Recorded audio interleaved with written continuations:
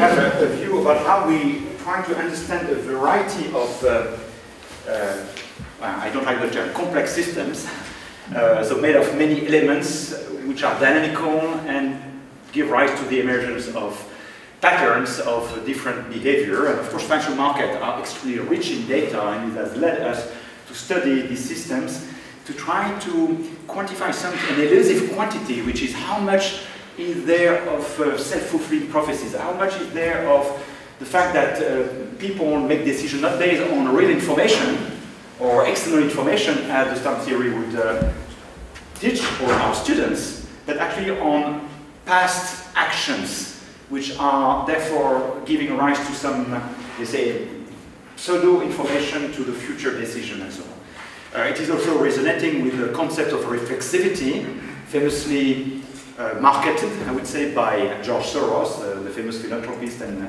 financier, who has written this book on reflexivity, pointing out that he made his fortune essentially playing this kind of behavior in stock markets, namely not trying to actually run the way news would be incorporated in market, but actually trying to guess what others would be doing, and also how past actions of the market, past behavior of the markets was predicting of future markets. So today I'm trying to bring a little bit of quantification to these questions, and for this I'm going to borrow concepts and let's say analogies from a variety of fields, from earthquake physics, from finance, from sociology, social networks, and more. So, okay, don't hesitate to ask and to stop if the talk is interactive, it will be much better. And I have a subtitle which is a bit different, because when we were discussing about what I should speak, there was an hesitation between the two, and then in the end we decided to speak about both. So we'll see if I can speak a little bit about the real-time financial crisis observatory that we are currently running and how it works. But the first part will be on the endogeneity. So to summarize, how financial market works. Well, the standard view is we have news in the sense of informative about the future cash flows, let's say, about a company, and this should be reflecting the price, which are somehow the discounted expected value of future cash flows. For example, the value of your house should be, in principle, after deduction of all taxes and expenses and so on, the discounted value of the rents that you could get by renting it. And that's the rational pricing of any quantity. Now, you have, and I'm going, I apologize because I have to go quite fast on this very deep concept, something that has evolved from this idea of the news transformed into price by the engine of the market, which leads to the concept of efficient market hypothesis, which, by the way, was rewarded this year by a Nobel Prize in economics to Jane Fama, which essentially says that the market, because of the incentive of participants to arbitrage any abnormalities, then lead to a kind of fixed point, dynamical fixed points, stochastic fixed point, where the market is very efficient and captures all the news, all the information, so that it's extremely difficult without taking risk to make money. And you have, I would put it just to have a kind of counterparty of the argument. There are more subtle degrees of shades, of course. The reflexivity view of the market is that actually, and Soros has been quite vocal, for example, on the professional circles, to point out the role of feedback loops, of endogeneity, of reflexivity, and so on, and by downgrading, in some sense, the importance of external information. And the big question is, certainly, this story has a lot for it, has been tested a lot in the 60s, 70s, and so on, have been criticized in the academic circle, it's hotly debated. We know for sure that the precise textbook definition of the efficient market is not really what it is, but it's maybe a good first order approximation. We also have a lot of evidence that there are problems with the efficient market hypothesis, and there is some support on the idea that there are deviations, and maybe that indeed there is the level of endogeneity and reflexivity. But the question is, how can we make some progress in these questions and say that, to look at the difference? So first, let's go through very briefly through a few anomalies of the efficient market view. One most famous one, noticed by Schiller in particular and others, is called the excess volatility puzzle, and I think it's part of his Nobel Prize also, jointly obtained with Fama this year, showing here, summarized by this graph, showing as a function of time the historical volatility of one of the US index in black line, and the model estimate of what should be the fluctuation of the price if, let's say, the price were, in a certain sense, rationally priced. And you see a big difference. So there's much more variability than you would expect just from looking at the variability of the dividends, let's say, and the variability of the discount rate. So this is a puzzle. This is something that where the theory it has a problem explaining the observation. So according to this picture, the exposed rational value of the American stock exchange declined from 1870 to 1970. No, it's the mean. It's the mean, yes. Yeah. So excuse me, I cannot give all the details for this. Yes. Thank you for Show the mean that it is yeah. So the message. The second, there are many observations of problems. Another one, for example, in a quite famous paper in 1987, the year of the Great Crash, by the way, which is another abnormality, because Great Crash should not occur out of the blue, only upon the receipt of a significant piece of information that lead investors to reassess their expectation, the value of the company they are invested in. And for example, for the October 1987 crash, I mean, many studies have been done and has been inconclusive as to what were the causes. There are many causes that have been invoked in hindsight, ex post, which are very difficult. I mean, the best explanation I've seen is by Richard Wall, who said the cause of the crash in the US is because the world has crashed globally. That's a factor explanation, which doesn't explain why the world has crashed, by the way. So here you have another observation, which is mapping the largest, so you may probably cannot read from the back, but these are until 1986 or something like 87, the largest move in stock market in the S&P 500. So in a negative side, so you have, for example, the one-day loss of 20.5% on October 19, and so on. Yeah, plus, minus, plus, also the largest move. And on the right, you have the New York Times explanation. Okay, so this is, of course, incomplete and so on, but this was an attempt to say, well, are the price moves, which are significant in amplitude, associated with a significant piece of news? And the conclusion of this and other studies, which are amplified by, for example, using the large data set that you can have, for example, by a provider like Reuters, and also the high frequency recording of price, now it can be at the millisecond or less. The main point is that there is very little connection between big price moves and news. And this data shows the following. Let me explain because it's quite interesting. It shows the frequency normalized, the kind of estimation of the probability for a jump to occur. So there is a definition of a jump that I won't go into detail. Condition on the fact that a news has occurred on this database, and you have the issue of filtering the news and so on, so that it can be relevant to the corresponding stock, which has been done in this paper. And what you see in red is somehow what we could call the response function to a piece of news that impact the market, impact the investors, and how the price corresponding change in the future. Instantaneously, you see the peak here. This is the delay of the price moves when at time zero a piece of news occurs. And you see that indeed the signal is flat, then there's a reaction, so you get causality, and then a kind of response function with the memory, which decays. But it's quite interesting to compare with the black line, which shows the same result when the conditioning of the future jump, future significant price variation, is now on not a piece of news, but a previous jump. Okay?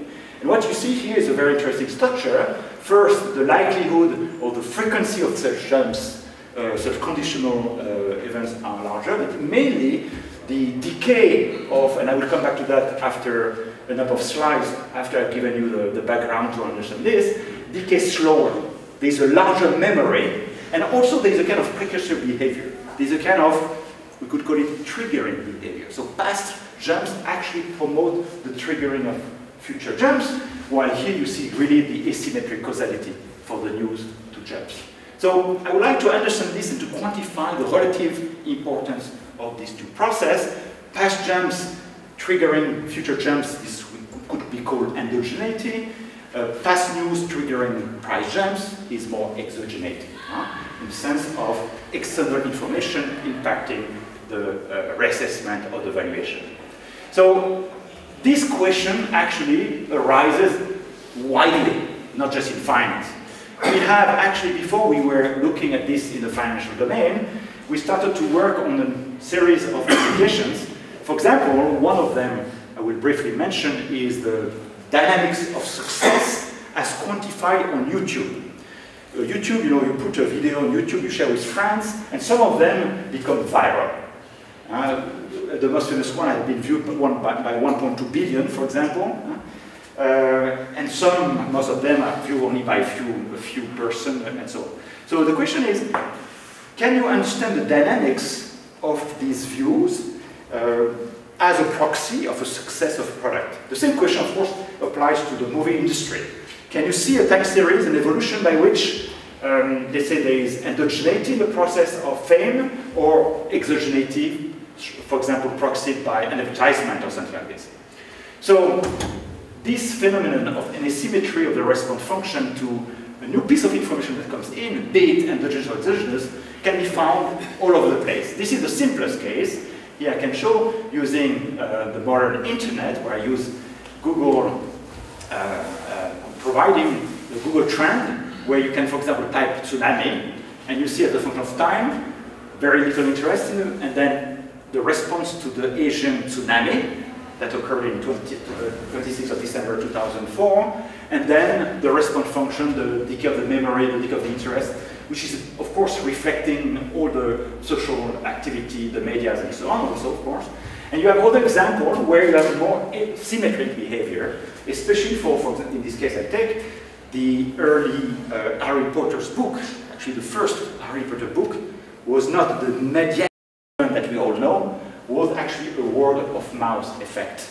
Through children who adopted it, it was published a few thousand samples initially, and it grew as a phenomenon by word of mouth, which is, for me, the mechanism, one of the mechanisms of endogeneity, right? Because you see the process endogenously propagated. And this type of response function are all over the place. This is an example for books, where you see in blue the time series of sales as obtained from Amazon, responding to an advertisement in the form of a very positive comment by a journalist in the New York Times. The number of sales skyrocket by a factor almost 100, and then relaxes through kind of memory function, which can be shown to be approximately parallel. You find parallels everywhere in time in this. But you can see YouTube videos after a peak, could be an advertisement, decays. And you have cases where actually the growth is symmetric, more like word of mouth. Financial market after the volatility, implied volatility after a crash, or also in the way the media, newspapers, refer to political events after some political shocks, and so on and so forth. So for example, you have these data. I was mentioning Amazon. You have the post of the list of the rank and the ranking of all the books. In particular, on a daily basis, you have the data you can recuperate. And I started to be interested in this when my book was published. It was published in early January 2003. And the whole research domain that I'm going to present to you today is based on this single observation, that my book jumped over just a few days from rank in the tens of thousands, which you expect when you have a new book in, to rank 5, just behind Harry Potter and so on. So it was great excitement as an author to see this. And I remember the few days before, I saw the rank jumping to 400, that's already great. Then 20, then a few hours later, 7, and then a few hours later, 5. So you are glued to the screen saying, what is this activity? And of course, what happened is, unfortunately, and you are going to understand the word unfortunately later on, it was an exogenous shock. In the sense that I gave an interview a month before that was published just a few days here, around January 17, through this channel with millions of subscribers. So you had this cohort, this herd of subscribers, just buying massively my book on Amazon over a very short period of time. And unfortunately, I don't have the data because I started the project afterwards.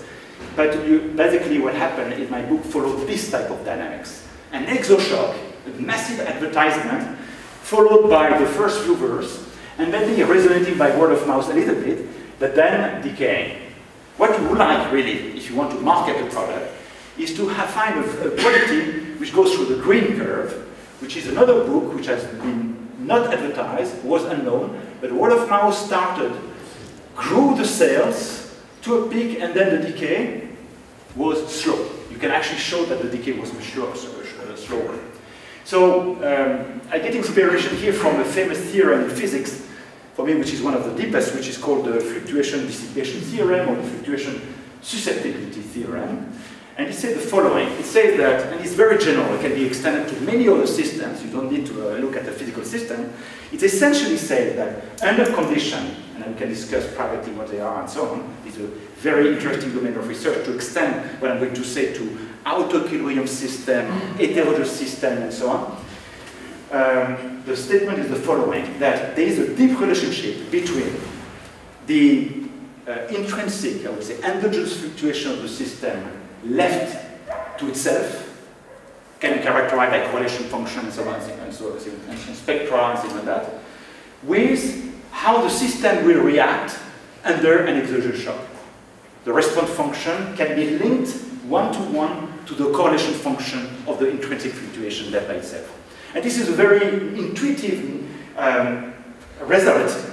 Indeed, any system, if I subject it to a shock, the way it replies to the shock indeed should reveal a bit of its internal structure and dynamics. Okay? But it can be formulated theoretically, rigorously under certain circumstances. And the big question I would like to ask is it possible to actually extend this to finance, to the social network, to book sales and things like that? I'm going to show how it worked and how we were able to actually extend this fluctuation susceptibility theorem, showing a deep relationship in the response function to an exoshock with the dynamics, the dynamics in an endoshock. And then I will go back to finance to show how it helps understanding this initial question that I asked in my seminar. So in order to do this, I need, and necessarily I need to be superficial with respect to time, to disentangle a little bit three components of the question when I'm looking at the dynamics I've been showing.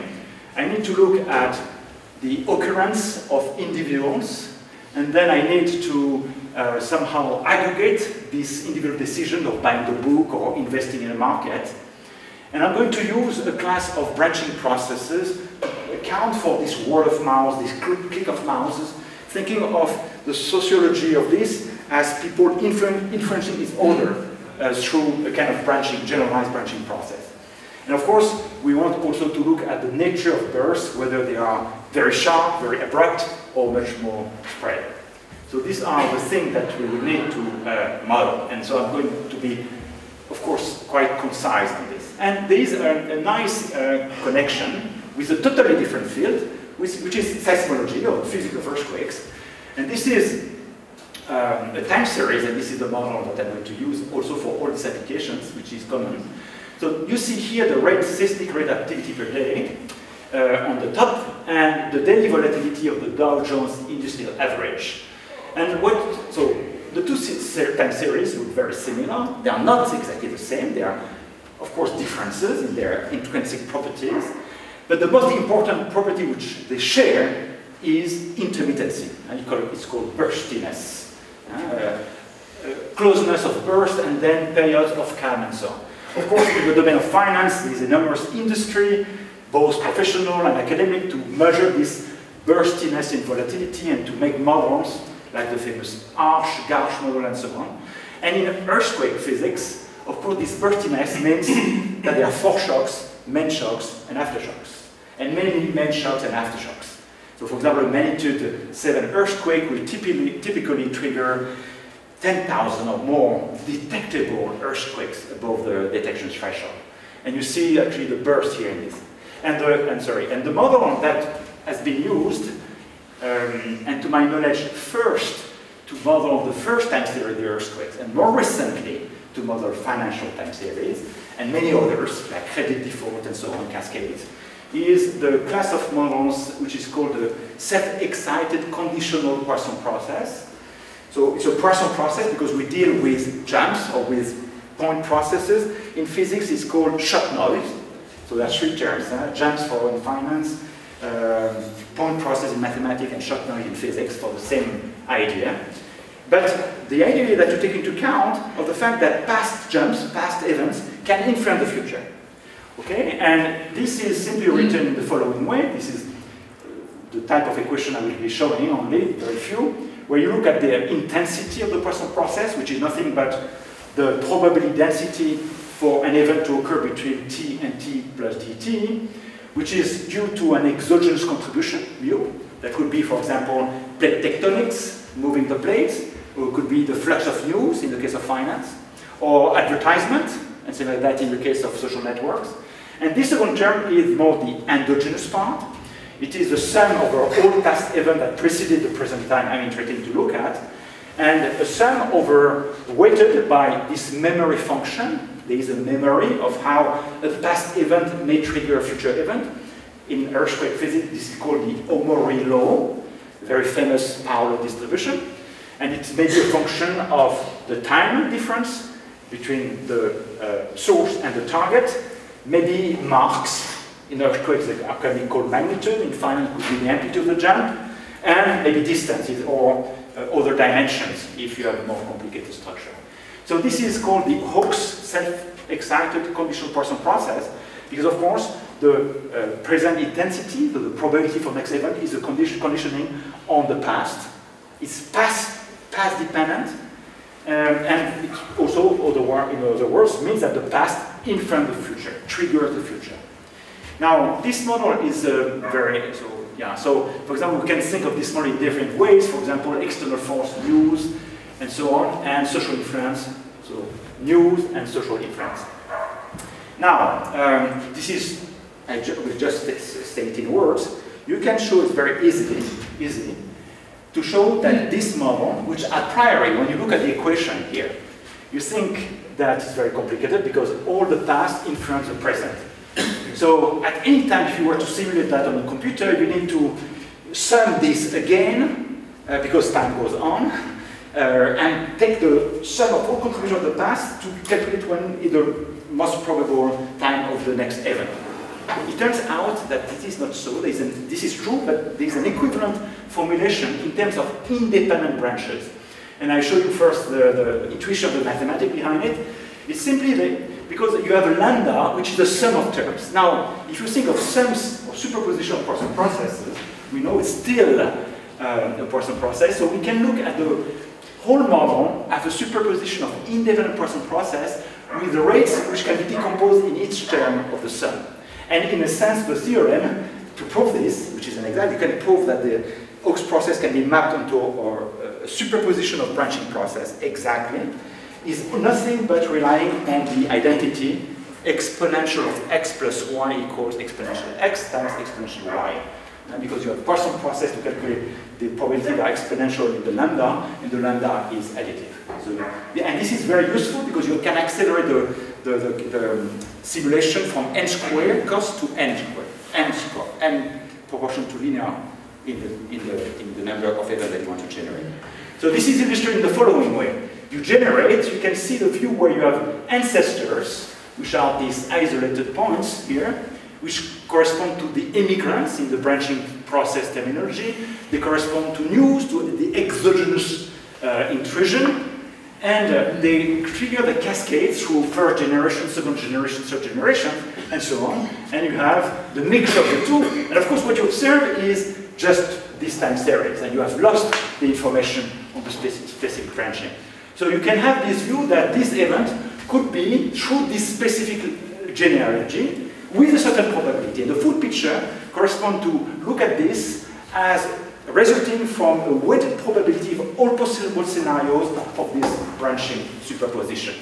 But of course, another view is just saying that all the past influence this event, and they are completely equivalent, but they're those 2 points of view are complementary and interesting. The next thing I need to just tell you in order to understand what I need the result that I want to present is this model has actually a critical point of bifurcation, a phase transition, whatever you name it, and there is a control parameter which is called the branching ratio. It is defined as the average number of daughters per mother.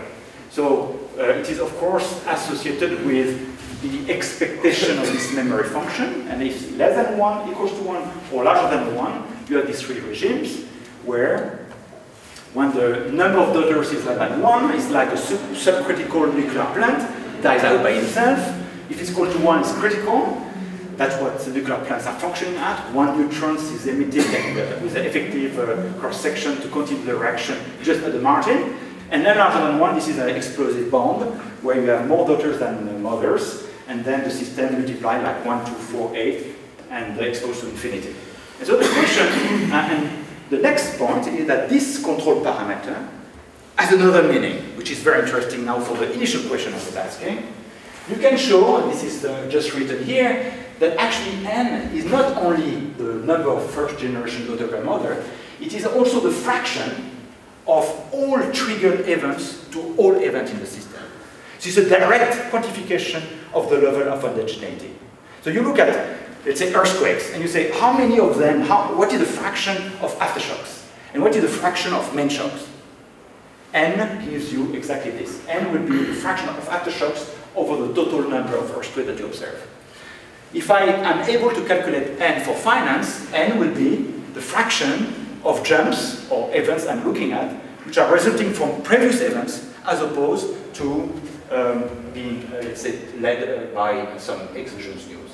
And the way to prove it is very easy. You just show that if there is an exogenous influence mu, the average number of daughters, when n is less than 1, is just n. Then these daughters themselves will create daughters of themselves of number average n, therefore the total number of daughters is n squared, and so on. So just finishing the sentence. So then you have this series, n plus n squared plus n 3, etc. You sum it, and this is the number of all, of the rate, if you like, of all the events that are triggered. Just finishing. Adding now the rate which is due to exogeneity mu, so you just add mu, you put this, and you take the ratio, and all the terms cancel except n. So n is directly the fraction of endogeneity in the system. Yes. Yeah, it does not depend from the threshold you choose. For example, threshold of detection. Let's talk about the earthquake. Oh yeah, a lot. Hurricane waves. Yes, yes. I've written several papers on this. It's a very, for example, in the ETH, in the Oaks process, when you calibrate it to the earthquake data, because you have these magnitude marks, and there is a fertility, so a big earthquake is much more fertile in triggering aftershocks or excited earthquake. Yeah, small one. You need to, so there's a subtlety here. You need what you call an ultraviolet cutoff. You need a minimum earthquakes below which you have no fertility. And the problem is that this minimum earthquakes is not the same as the threshold for observation. So what you observe is an n apparent, and the n apparent is a lower bound to the true n, you can show. And then you can study how, by better instrumentation and so on. So there's a big issue, of course, that in general you are not able to measure the true n. And you can argue whether it's a lower bound, upper bound that you're measuring, what are the type of bias, etc. I will come back to this a bit, it's a very good question, of course.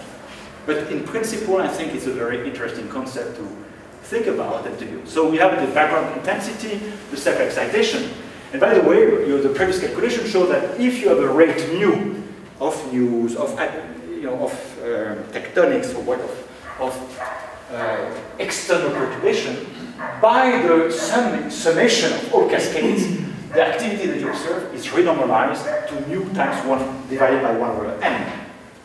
And you see already a signature of criticality when n goes to 1, the observed activity goes to infinity. And by the way, this is nothing but the translation that n plus n squared plus n cubed, etc., goes to infinity when n is equals to 1, and just the product property of the summation of the series. But it's very interesting that the activity we observe may be a superposition or entanglement between some weak exogenous influence renormalized up by a lot of endogeneity. And that's what we would like to quantify.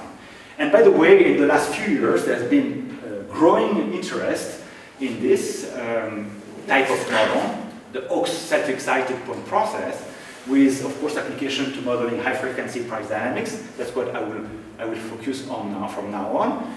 And yeah, order book construction, critical events, and so on. And also, as I already mentioned, the idea that firms are linked in a network of influence, and, for example, credit default of a firm in a network might actually cascade through the influence of this default on other firms, and this model has been used quite successfully. So, I was mentioning the fluctuation susceptibility theorem. Now I have the tools to combine the two. I am showing the response function when, so at the top you look at the average equation of this Hawkes process. So I look at the statistical average, I call it the activity if you like. The first term eta is this exogenous part. And now I've normalized the memory function phi so that the end, the branching ratio, goes out. And this can be called a bare memory because this is the influence of a mother towards its generating power of daughters, of first generation. So the problem with this equation, which is just the equation for the first moment that you write for this process, is that you have the unknown A of t on the left-hand side, and you have also the unknown on the right-hand side. By the way, do you have a stick somewhere, maybe, for me to, or no? Okay. So you have the unknown both sides, but it's a linear integral equation. You can solve it by Laplace transform and whatever. And you find that the activity, the first moment, the average activity, is a function of the eta, the exogenous flux. Which one? Voilà. Very good. So this is the exogenous flux. So when you solve this equation by Laplace operators, you find the activity, on average, is due to the instantaneous effect of the news, and plus the impact of all past news mediated to the present by a renormalized memory kernel, which takes into account what, of course, the sum of all generations. Because, of course, a past external news may have influenced immediately some action, which itself triggers future actions through this self-excitation. And when you sum over all generation, you get a new memory function, which is encompassing all this. And the point is that you can show that if the bare function, the bare memory, is just a power law with the exponent larger than 1, and we'll show you that theta is close to 0.5 in general, then you can show that if you are close to criticality, which we find in many systems, for a reason we don't fully understand, we can debate about this later, we understand a little bit, but then you can show that all the generation play a very important role, and as a, what do you do? Interesting. There's been a phase transition. A change of resolution. Interesting. Oh, right. If you have been using the remote control, yes, maybe you have to press some button again, whichever. Aha.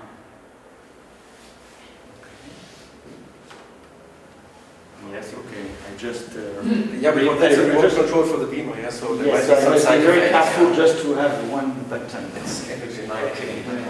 Okay, so where was I? I was here. So the main point I was making here is that when the branching ratio n is close to 1, so the degree of endogeneity is close to 1, when the number of daughters per mother is close to 1, then this memory, the impact of previous exogenous news to the present, decays with a long memory in a technical sense of the term, because the exponent greater than 1 is not summable, except for, of course, there will always be some truncation and so on. So there is a beautiful relationship between the bare response, I could call it the exogenous response, to the renormalized response, and you can show that when you just look at peaks of activity of A, independent of any jump of the news, then the symmetric behavior I was showing is decaying even slower. So here, this is a new incarnation, if you like, of the fluctuation susceptibility theorem that links the shape of the response function to an exogenous shock to the spontaneous formation of peaks in an endogenous way and the nature of the relaxation on both sides, which is symmetric. So you can show it's not difficult, I mean, mathematics is not too difficult. And this is actually a piece of more quantitative data showing in a variety of systems, YouTube, book sales, computer worms, web visitation, music sales, activity, so what is this? Yes, newspapers and so on, and implied volatility, such queries. You have this process where after a piece of news, a shock, etc., the activity jumps brutally and then decays, and this decay is very well approximated by the power law, 1 over t to the power 1 plus theta, where theta is in the range of 0.4 or 0.5. By the way, the factor, the exponent 3.5 has theoretical reasons, which you can derive from the models of priority queuing and management of scarce resources, which is the time and the prioritization of tasks and so on. That's another story. And we find in data that everywhere, and not us and others who have used all this data, have found that there is a generic power law with a fast decay, much faster than exponential, and then a long tail. Fast decay and then very long tail. That's typical of power laws. And for example, in the case of YouTube, we have in my group recorded the activity of something like 10 million videos, and we're able to do a massive large-scale study of this with automatic, of course, method of calibrating these curves and with very good goodness of fit. And so we could really establish with this large database the existence of this power law. So to summarize, if you have an exoshock, we have the underlying social agent networks of interactions. If the critical, so the branching ratio n is small, basically only the people which are exposed to this piece of information will act, because they will not tend to speak to others, and you see revealing the activity after the shock is this bare, what I was showing, this bare operator here, which is documented and for theoretical reason also close to 1 over t to the power 3.5. Now, if you have a criticality, so namely many generations can be triggered, not only first viewers, but they speak to their friends who speak to their friends and so on, then you have this renormalization with a much lower exponent. And this, for example, can be observed and obtained by numerical simulation of this model. Very nice, where you see the bare response function, 1 over t to the power 1 plus theta, and this is what you see at all the cascade of triggering. You have a much longer tail with much more intermittency and so on and so forth. And you have the endogenous, I would say, critical behavior, where we look at the most probable trajectory of the activity, conditional on the fact that there is no special exogenous events, but you see the peaks, and then you do, and empirically what we would do is to select the peaks above the threshold, stack them, do an average, and look at the behavior and compare with the theory, which, for example, works very well for YouTube. So we have this type of behavior where it can be characterized by a 2x2 matrix, the nature of the shock, or the peak, if you like, endogenous versus exogenous, and the nature of the precursory behavior, which is only existent for the endogenic case. Of course, there is causality in the case when there is an exogenous event. The system cannot know that the news is going to happen, otherwise it will not be exogenous. And you have the nature of the decay after the peak, which is also of a different type of exponents, given the exogeneity or the endogeneity of the process. And so we have also other, and we'll not go into detail for the sake of time, other measures of what is the fraction, let's say, of the peaks, which is of the activity which is close to the peak and so on, and it correlates extremely well with this different time behavior. Coming back to the books, this can really be documented quantitatively. The database is not enormous for books which exhibit this type of peaks and so on. We found that in the 10,000 highest rank on Amazon, only a few hundred, so the statistics only a few hundred. But still, we see very clearly here the log time scale after a peak, and you find a critical exo decay, 1 over t to the power 1 minus theta, so the renormalized function, memory function. But you see, in the case of endogenous peaks, the decay in green is much slower and is compatible with this prediction, theoretical prediction 1 minus 2 theta that you can derive by solving the problem. But also, the precursory behavior before the peak in this endogenous peak is also obeying the predicted behavior. And of course, what we did is we just turned on the side the time axis so that we could superimpose what was happening before the peaks and after the peak. And of course, before the so-called exogenous growth, what is before the peak is within the resolution here, taking a daily scale, indistinguishable from a Dirac peak. For the same thing for the YouTube data, where here you had millions of data, of dynamics, where we could also show that the mode of the distribution of exponents of the time relaxation cluster around 3 values, 1 minus t theta, 1 minus theta, and 1 plus theta. So you have just one adjustable parameter to make sense of the decay function around shocks, and they are perfectly compatible, and we have made many other tests to check actually the content of the videos and the dynamics of the process and so on. So it's, to me, a quite remarkable results that we are starting to be able to quantify the dynamics, and by this way characterizing the level of criticality of this network and the nature even of the shocks, and also the quality of the carrier, for example, a YouTube video of a movie. We have also worked on movies and quality of movies, that the dynamic signature reveals actually the quality of the movie with respect to the resonance with the social network. Typically, if you have a slow decay, and in a quantitative way, you have a measure, of course, of the resonance with the social network, which lacks this system. So this has been tested in different ways, but for the sake of time, I just jump.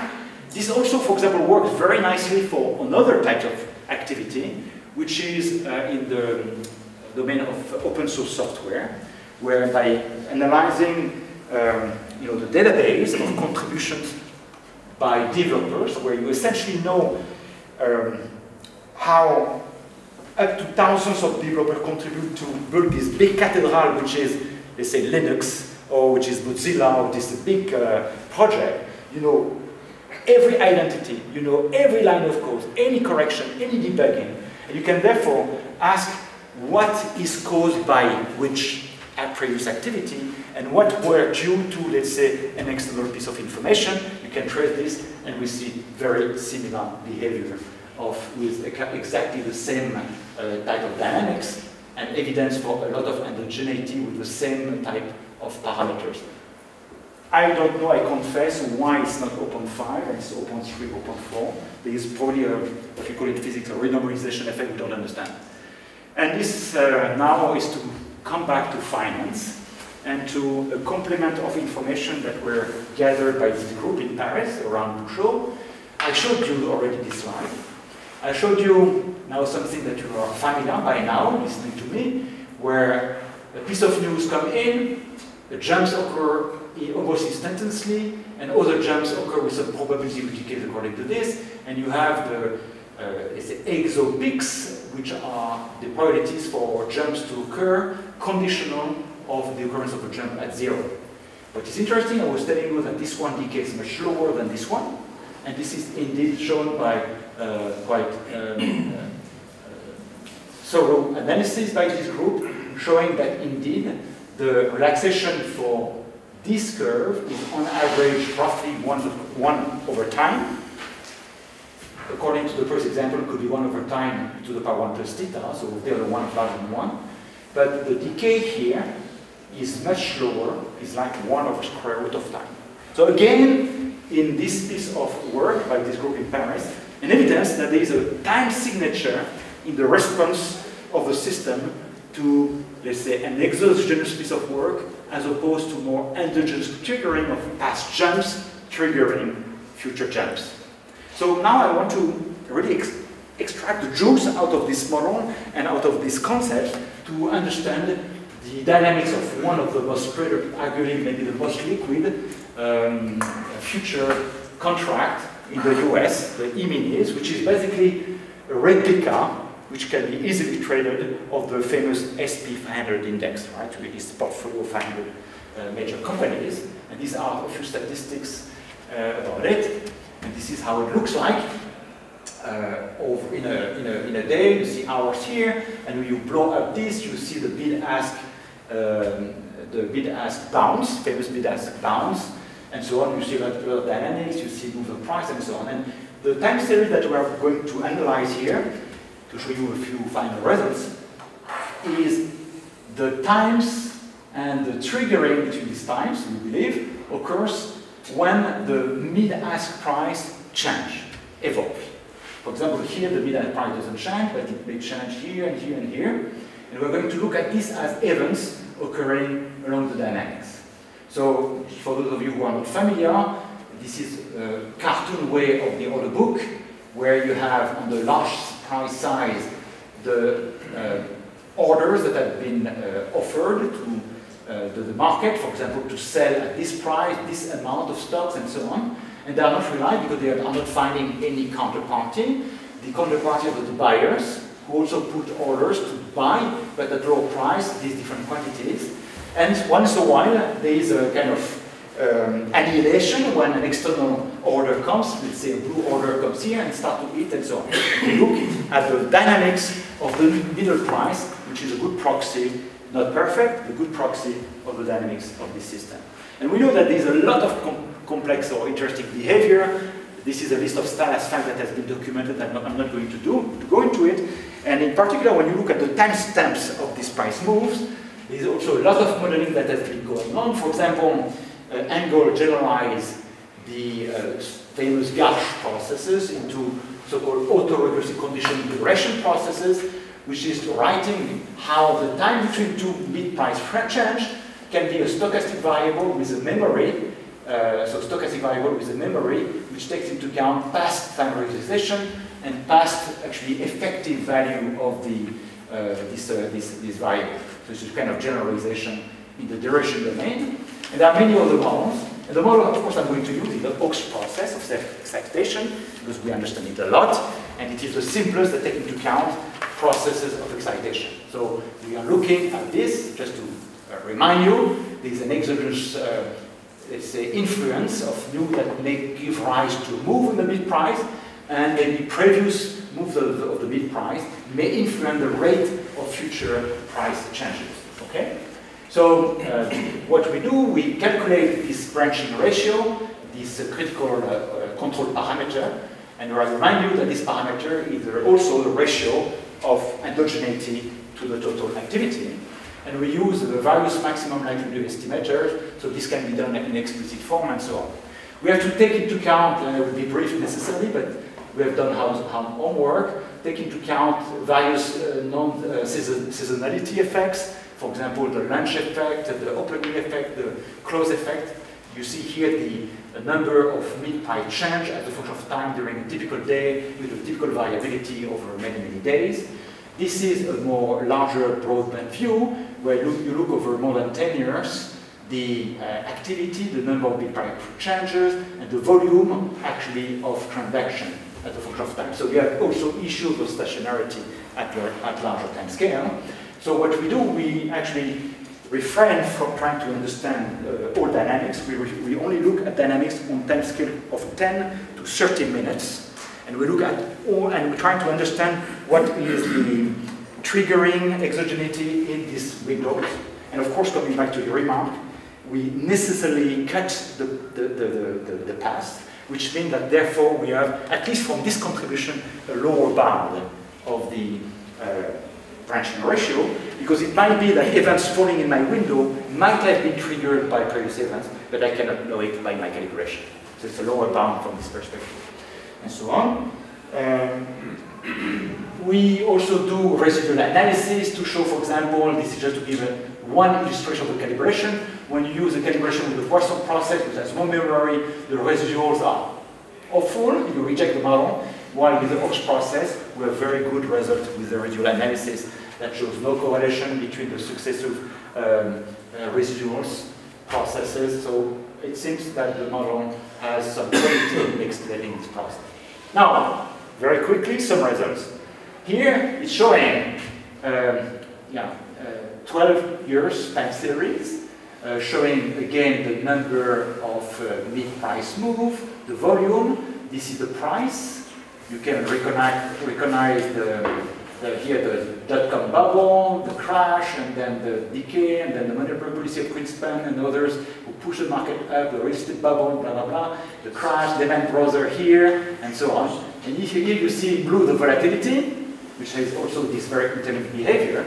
And these are the results of the calibration of the Hawks model, self-exciting model, where we have the average, we average over of time windows of 10 minutes, this exogeny component, and you see something which is more or less reflecting maybe the daily volatility also.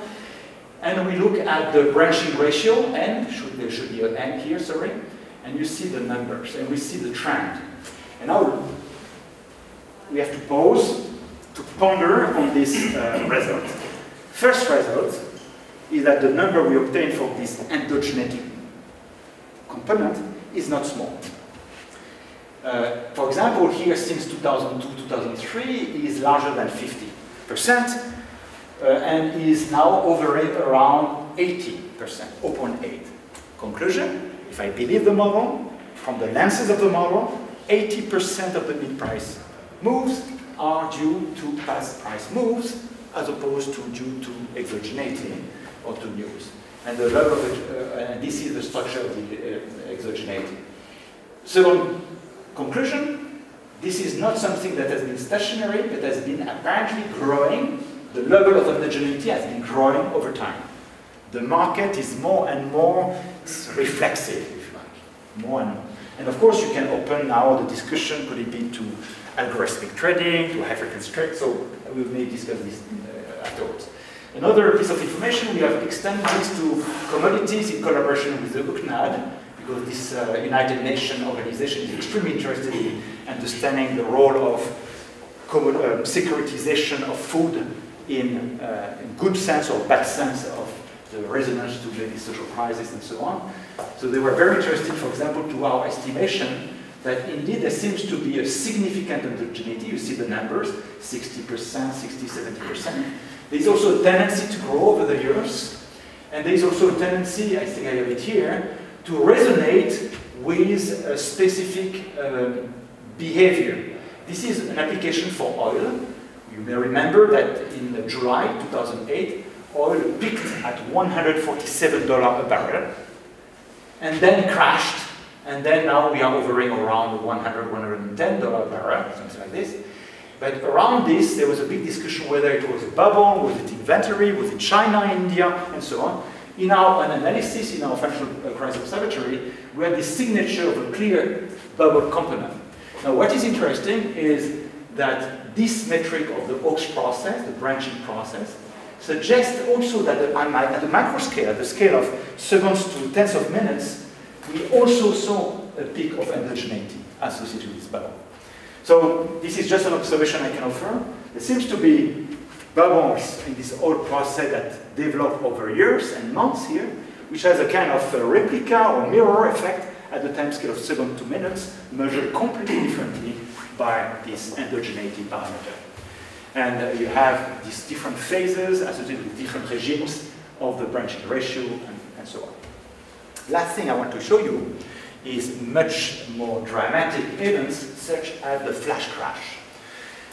So this term became relatively known after, in particular, the event that occurred on 6 May 2010, and this is an account, I think, from Bloomberg, which shows you the time series. So this is time in hours, and you see that it's a question just of a development over a few minutes, that suddenly the market dropped precipitously, and then after a few seconds rebounded, and so on. This rebound, by the way, was associated with the stock market closing 5 seconds, calming everything, resetting the algorithm, and so on.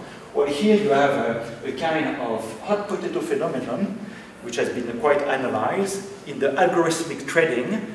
So the machines, it was not humans doing this, it was the machines actually imitating themselves and selling massively together until it was stopped by this resetting of 5 seconds by the stock market. So a very natural question is to ask, can we see endogeneity or exogeneity in this crash? Was it exo or was it endo? Or a mixture, okay?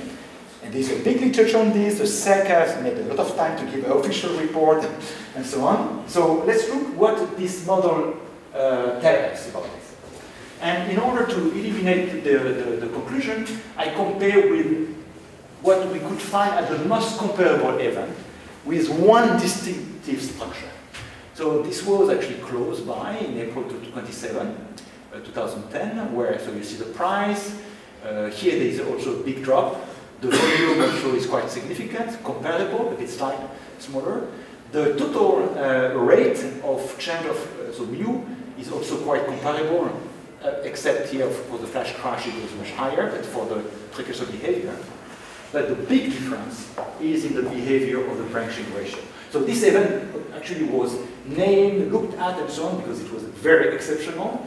But there is one distinctive signature between the two, which is here the dynamics of the branching ratio, this measure of endogeneity, remains in its 95% confidence level, while in the case of the flash crash, we have n skyrocketing to 1. And we know that we get the maximum level of 95%, it's a lower bound, probably n went over 1. And we know, because we also can do a lot of synthetics and bootstrap tests, that if we generate a process which is supercritical, the estimators in general give 1, or branching ratio very close to 1. So clearly an indication that there was a large level of endogeneity, which resonates with this hot potato story that has been done and so on, that we have here a quantitative measure. Okay, so, and yeah, something that we are working a lot presently is whether we could have advanced warning. Because if indeed there is endogeneity, remember the big difference between exo and endogeneity is that in an exo case you have something, you have an event that occurs either up or down, and then you have the response function and so on. But if there is a component of exogeneity, there should be precursory behavior. And there seems to be a little bit of precursory behavior, and we are working on that. And this is supported by our systematic search of flash crash in the market, in the e-minis. And we did the following in order to have two independent statistics.